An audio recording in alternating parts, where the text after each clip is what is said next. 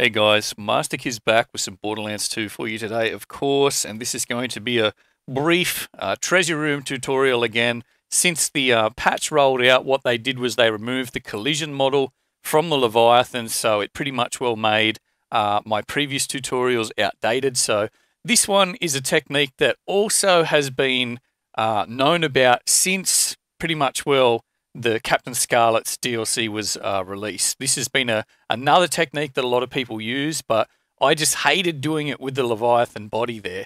So this is now pretty much the best way to do it. It doesn't require a second account, and you can actually just get in there, provided you have the correct mission available. If you don't have the correct mission available, you may need to reset your progress and get that mission available. But that's something that you'll have to work out for yourself. So let's get on with the tutorial, and let's start it. Where are we? So here we are in Oasis, and at the bounty board here, you'll see that there's a mission there, and it'll actually let you go back and refight the Leviathan and enter the treasure room for the second time. So if you have this mission available, it means that you can actually go and refarm the treasure room a second time legitimately. Now we're going to use that to our advantage, and we're going to show you how to actually constantly farm it, providing you have that mission available and active. So here we are up at the top of Magnus Lighthouse, and this is all necessary. You need to do all of this for this mission, so I thought I'd cut it together and at least show you what was involved. I'm sure everyone already knows what's involved, but once this is all done, you don't have to do all of these steps again.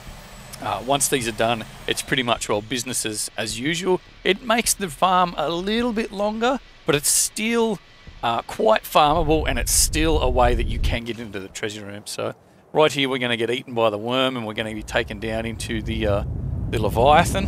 And of course, this is the whole thing that we've got to do. We have to go through this. So here we are. We just beat Roscoe. I've tried to cut it as quick as I can to make it as succinct and straight to the point. So you beat Roscoe, of course. This is all one recording too, so this isn't cut. This is just one recording, back to back, straight away, just to show you that this does work. So after, of course, you've beaten Roscoe, what you have to do is head down, and you have to actually fight the Leviathan himself. So we're going to cut towards the end of the fight. So here we are fighting the Leviathan. Now the key to this whole thing is just being aware that you can't turn this mission in. This mission has to remain active in your quest log. A lot of people that will annoy, but I think it's not a bad thing. It's a good trade-off because you can constantly farm the treasure room. But you'll see that the Leviathan's body's there as normal, as it is, because we've done the mission legitimately. And what you are supposed to do here is head across, go into the treasure room, and then the credits will roll. But what we're going to do here is we're just going to do the treasure room glitch, but the visual indicators are still there. So once you get to here, you can sort of look to the left and you can see the spike. You want to line up with the spike, head towards it, of course, until you hit the invisible wall, and then you want to hold forward and left, so you sort of push forward and get into the corner, and then use your preferred technique to get into the glitch.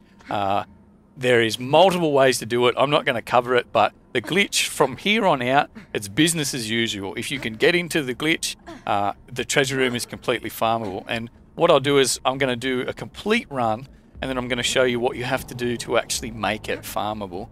So, but yeah, it's interesting that they would actually patch it this far along in the game's life. I mean, it's been out for so long, and it was really a harmless thing. I think the only thing I can think in the back of my mind is that with the new Ultimate Vault Hunter upgrade pack coming out, maybe there could have been side effects to actually increasing maybe the loot drop rates, and it would have made the treasure room too good, or there could have been other side effects unknown that could have affected something.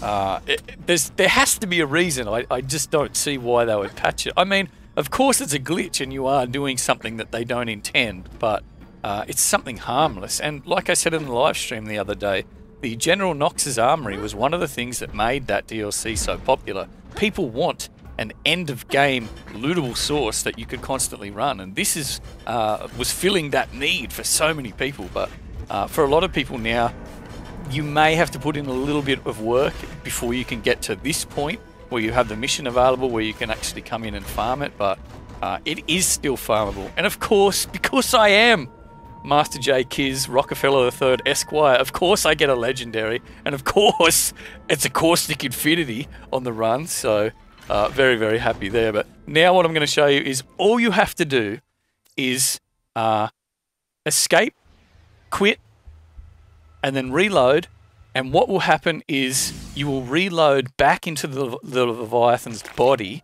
and what you can do is actually just run straight back down. And after that, it's just business as usual. You can just constantly do it. So this is what I was talking about, where it makes it a little bit longer. So you have to run through sort of the bowels of whatever his stomach or whatever here, and get back to his little area, which isn't too bad, especially if you use a siren with a breakneck banshee setup. It's really not too bad at all. But yeah, I'm going to show you here just to see that it's all above board.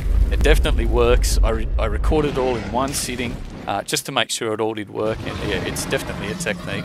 Like I said, it's a very old technique. Nobody has shown me anything new yet. I've spent a little bit of time looking for different spots where I may be able to glitch in, but I really think Gearbox have maybe put a bit of time in and said, okay, we don't want people getting in like this, but a little bit more work, but you can still do it.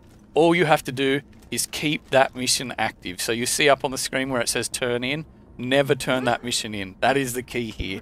Never turn that mission in. As long as it's not turned in, you can constantly come back to this area through there, and you can farm the treasure room business as usual. So anyway, guys, I thought I'd do an update because generally the treasure room videos that I have uploaded have more views than anything on my channel.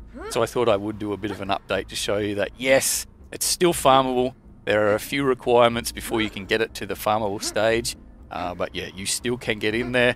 So let me know if you have any other new techniques, any other way that you get in. If you do discover something new, let me know in the comments and I'll check it out. But yeah, I hope you enjoy. Get back in that treasure room and get yourself some gear. Until the next video, we'll see you later.